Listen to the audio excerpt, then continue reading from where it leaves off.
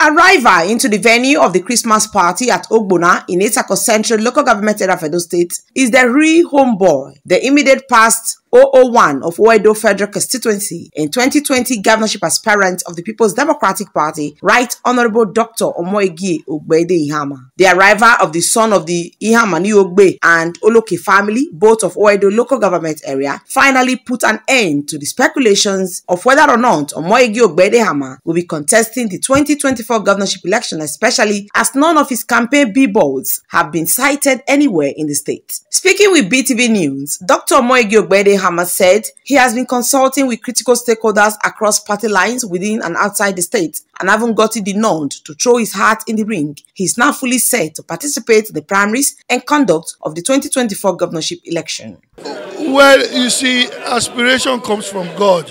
I've done a lot of meditation. I've looked at the scenario. I've looked at the state as a whole, and people have been clamoring. But I needed to have my inner conviction coupled with consulting with family and God. I haven't done all of that. As the year rounds up, I can tell you authoritatively that I'll be throwing my hat in the ring in the new year for Edo 2024.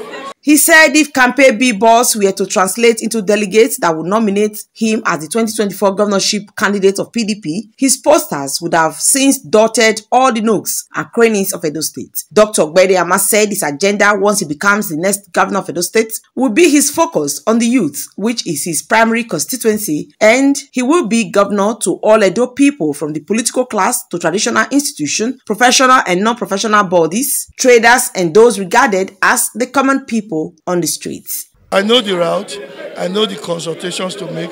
They know me, I know them, and they understand my language, I understand their language. So I'll go through the party hierarchy because it's actually a delegate election, primaries first. So I'll have to do that across the 3 senatorial districts.